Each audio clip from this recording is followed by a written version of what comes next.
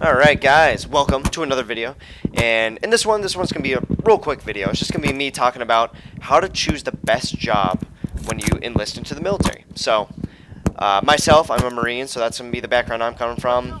The job I had was a rifleman. I was infantry, and I really wish that I had seen a video talking about the jobs, and I wish that I had the advice that I'm about to give you guys, so hopefully you get something out of this. But without further ado, I'm gonna start with the Marine Corps. You can only choose in the Marine Corps the job field you wanted to go to. So when you talk to a recruiter, you can't be like, I want to be a machine gunner. Yeah, he'll be like, yeah, you can be a machine gunner, but you know, we're just gonna put you as an infantry slot.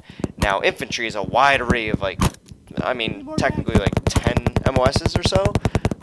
MOSs are jobs in the military, if you didn't know. So, yeah, I signed up with infantry, and when I went to the schooling, then they decide what MOS you're going to be. I originally wanted to go and be, when I got in there, I was like, oh, I'll be a anti-tank freaking missileman. So I started training for that. They found out I couldn't hike, so they put me as a rifleman. But yeah, so kind of how to choose the job, alright?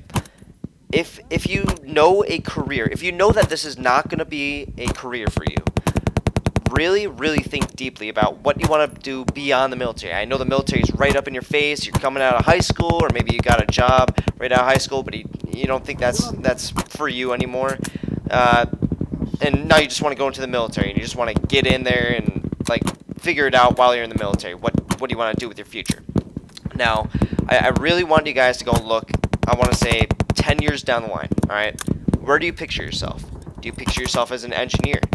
Do you picture yourself as a mechanic? Do you picture yourself as a police officer, right? These are all questions that you need to answer before you decide what field you're going to go into. Now, the other branches, if I'm not wrong, I believe that all the other 3 branches, or 4 if you're counting the Coast Guard, let you choose the exact job. Now, they're going to give you a choice of 5 jobs, and you get to go pick which one you want, and then they'll choose from that picking, like which one they're going to give you.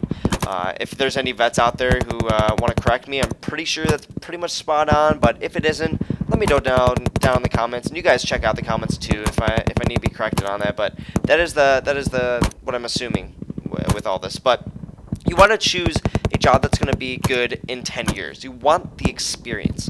Now, for me, I wanted the experience of being a Marine. I thought that was going to change my life, and it did, for the better.